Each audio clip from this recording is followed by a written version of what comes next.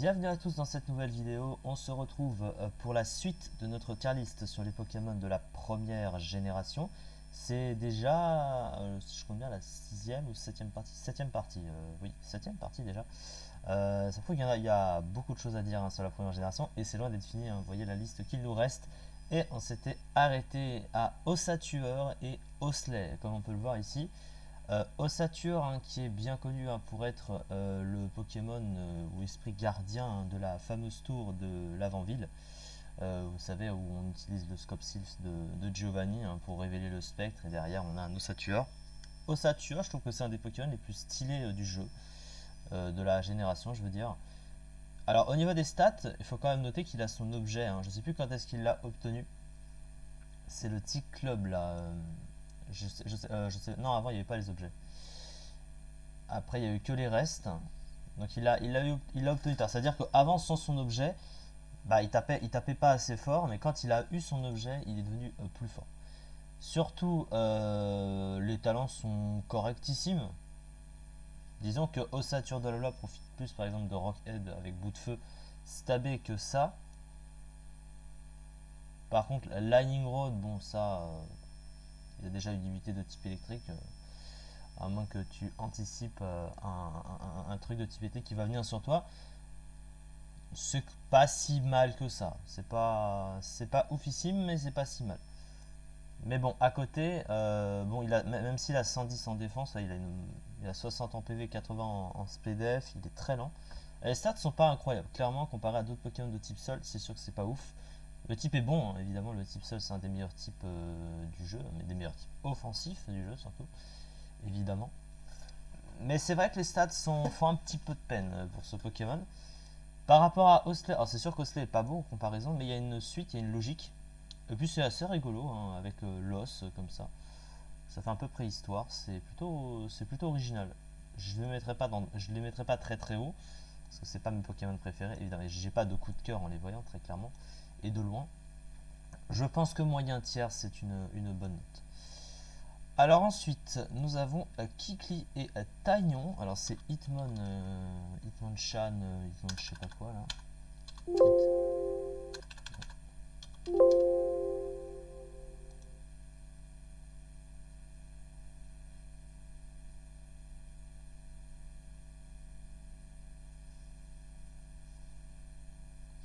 Alors du coup, alors donc c'est un type combat. Alors encore une fois, le type combat, je l'avais déjà dit quand j'ai commencé le premier, j'ai commencé à parler du premier. Le type combat, c'est un des types que je préfère dans le jeu. Après lui, c'est un des plus moches. Quand même, faut voir la dégaine du truc. C'est vrai que ça donne pas envie. Par contre, sur les stats, bon, même s'il a une défense de merde, très clairement, voir un 53 en défense, 50 en PV, c'est à peine autant que le bulk de Alakazam sur le physique. À peine plus. Donc c'est quand même triste. Par contre, il tape très fort. Peut-être qu'il manque un peu de vitesse. Après, c'est le souci des Pokémon de la première génération, encore une fois. Il y a des stats qui sont un peu moyennes pour le Pokémon. Mais bon, voilà, c'est pas si mal que ça. Après, même s'il a encore une fois une bonne SPDF, si tu as une mauvaise CV derrière, c'est un peu moyen. 50 en PV, c'est pas beaucoup. Un peu comme l'idée de Motisma, quoi, c'est un peu ça. D'avoir une bonne défense mais une petite base PV. Au niveau du move pool, bah il a un très bon move pool offensif qui est adapté au Pokémon, donc ça à la rigueur c'est pas très très grave. Mais encore une fois, est-ce qu'il se démarque des autres Pokémon de type combat? Pas vraiment.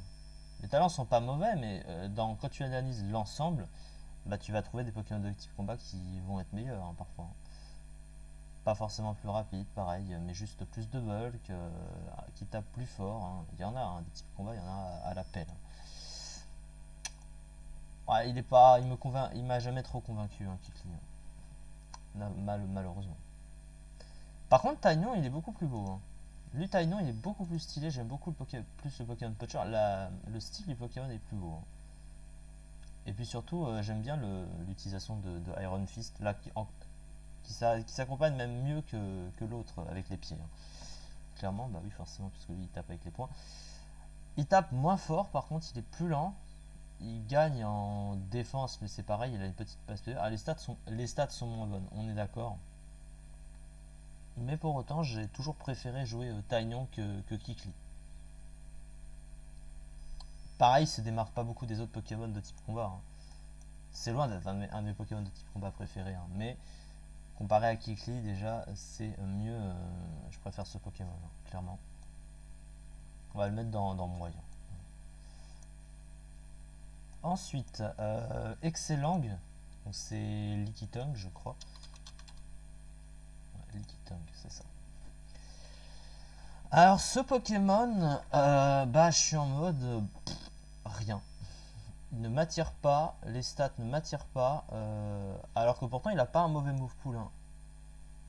Mais après, coup de langue est plus utile avec ce move pool que lui. Parce qu'il a un coverage de. Il a une myriade de moves offensifs, hein. Il a sabotage, laser glace, déflagration, séisme et j'en passe. À côté, il est un peu limité en option de soutien. Je sais même pas s'il a du soin, il a même pas un bon soin. Non, il a rien. Par contre, bon, les talents, c'est un peu bof. Le type est mauvais. Le type est mauvais. Il est lent, il tape pas fort. Excellent en lui-même, vaut mieux jouer coup de langue qui est apparu après, quoi. Si tu veux vraiment jouer cette famille-là. Et encore, coup de langue à côté, bon, c'est pas de la première génération, mais il est pas bon non plus, hein. Il est pas très très bon. Parce qu'il tape pas assez fort. Voilà, donc lui, bah, c'est en mode. Moi, j'irais sur claquer au sol, hein, parce qu'il m'a jamais attiré, hein. Quand tu m'attires pas du tout comme Pokémon, non, j'ai pas grand chose de plus à dire. Ensuite, Smogo et Smogogo. Alors là, on est dans le grand classique Pokémon, hein, si j'ose dire, parce que c'est un Pokémon qu'on voit avec la Team Rocket. On le croise beaucoup à ce moment-là du jeu. C'est un Pokémon qui donne envie sur le papier, mais qui est parfois très décevant, hein. Par rapport à la configuration des statistiques, encore une fois, le fait qu'il tape moins fort sur le spécial, mais tu préfères le jouer sur le spécial, il est un peu trop lent. Il a une bonne défense, mais bon, la SPDF est moins bonne. Il a l'évitation, excellent talent pour tanker évidemment le type sol, ça lui donne une immunité. Alors, il faut comprendre qu'en première génération, il n'avait pas de talent, hein, donc ça veut dire qu'il était faible, hein, à ce type. Il a obtenu après, hein. Donc c'est dommage parce qu'il n'est pas si mauvais que ça, hein. Bon, il a un peu de mal quand même. On est d'accord. Il n'est pas très adapté ce Pokémon parce qu'il manque d'options. Surtout un bon bouffe de soin. Ça n'aurait pas mangé de pain très clairement. Ah, il est pas mauvais, hein, il n'est pas si dégueulasse que ça. Il a du potentiel. Enfin, il aurait pu avoir plus de potentiel. Le design, bah, c'est un Pokémon de type poison, donc c'est sûr que c'est censé être assez moche. Dans l'ensemble, c'est un Pokémon de gaz, quoi. Donc il n'est pas très très beau. Mais il se raccorde à l'idée du Pokémon poison qu'on aime voir en tant que Pokémon poison. Le design n'est pas incroyable, mais il y a du potentiel. Il y a évidemment une large cohérence avec Smogo. Donc honnêtement, c'est pas incroyable, hein. Ça va rester moyen tiers à mon sens. Parce que ça aurait pu être. Il y avait un truc à faire. On aurait pu faire plus avec ces deux Pokémon là. Donc je me dis que moyen tiers c'est bien. Rhinocorn et Rhinophéros. Et on va s'attaquer au premier Pokémon ayant été créé. Parce que le premier Pokémon qui a été créé, c'est Rhinophéros, hein. Ce n'est pas Pikachu, ce n'est pas Evoli, ce sont des mascottes. Le premier Pokémon créé, c'est bel et bien Rhinophéros, hein. Et d'ailleurs, c'est le meilleur wall breaker du jeu, un des rares qui pouvait venir sur Tauros, hein, évidemment. Presque le seul meilleur, hein, d'ailleurs à venir pour l'époque, hein. Il était très fort, hein, surtout que les EV, je rappelle qu'ils étaient maximisés partout, hein. Donc ça veut dire que ses défenses étaient très élevées, hein, et il prenait quand même de gros dégâts. Donc imaginez un petit peu ce que valait ce Pokémon à l'époque. Son type offensivement est excellent, le type roche et sol évidemment. Défensivement, non, c'est un des plus mauvais types défensifs du jeu avec le nombre de faiblesses que l'on peut voir, hein, et des types qui sont extrêmement gênants, bien évidemment. Donc à ce niveau-là, c'est sûr que c'est pas sexy. On a la même carrure au niveau des stats que les Pokémon de type roche classique, ça veut dire que sur le physique, il tape très fort, hein, 130 en attaque pour l'époque c'était très fort. Un bulk physique très bon, mais du côté du spécial c'est naze. La vitesse c'est naze aussi, voilà, ils ont jamais connu pour être très très lents, mais en même temps quand tu vois le Pokémon tu comprends pourquoi. Rhinocorn, même si à la logique du rhinocéros, il est moche Rhinocorn. Rhinocorn ne donne pas envie. Rhinophéros est ultra classe par contre.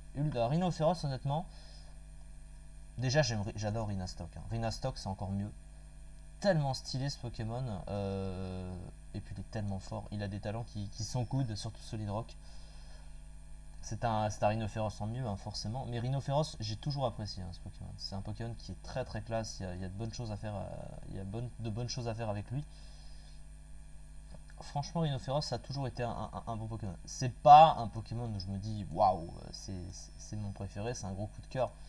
Mais il a toujours été très stylé pour moi. Rhinocorn, par contre, lui, bah, il est pas très très beau. Rhinocorn, par contre, c'est un peu osef, mais voilà. Je me permettais de dire ça. Alors ensuite, le Vénard. Le Vénard, le fameux Pokémon cancer par excellence.